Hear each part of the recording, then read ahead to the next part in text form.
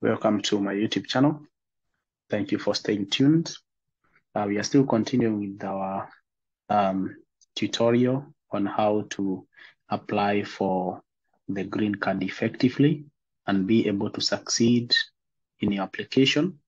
In this tutorial, I'm going to talk about the passport photo that you're going to use and how to do it effectively in your application. In our previous video, we covered about how to apply for the green card. So if you have not watched that video, make sure you watch it so that you can be able to be in line with this tutorial, because this is a continuation of it on how to do a good passport photo that will be acceptable, because many people are ruled out because of failure to have a good and clear passport photo. So without further ado, let us go to our browser and we will type Xnview 2024 and then we click this link. It will take us here. So we come to the photo examples. We highlighted these ones in our previous tutorial.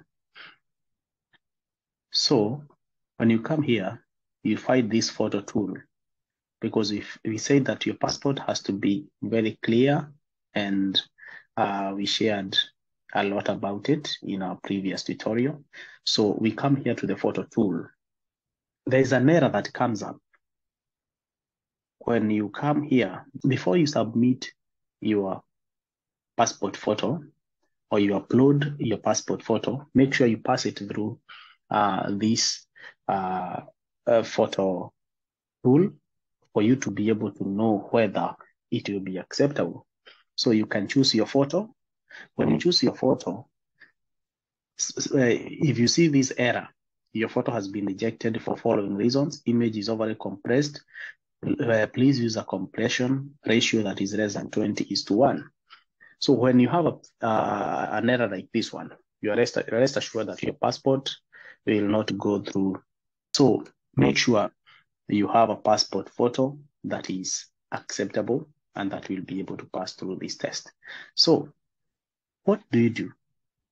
One, you will need to download a certain software that is free, and that will help you edit that passport photo. So when you come here, you type Xnview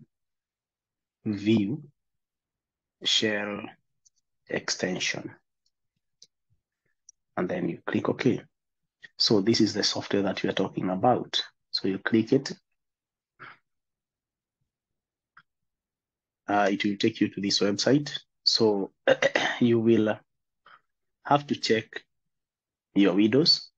So if you have Windows 32, if you have 64-bit, so you'll download either of the setup. So I have already installed the software, so there's no need to install it.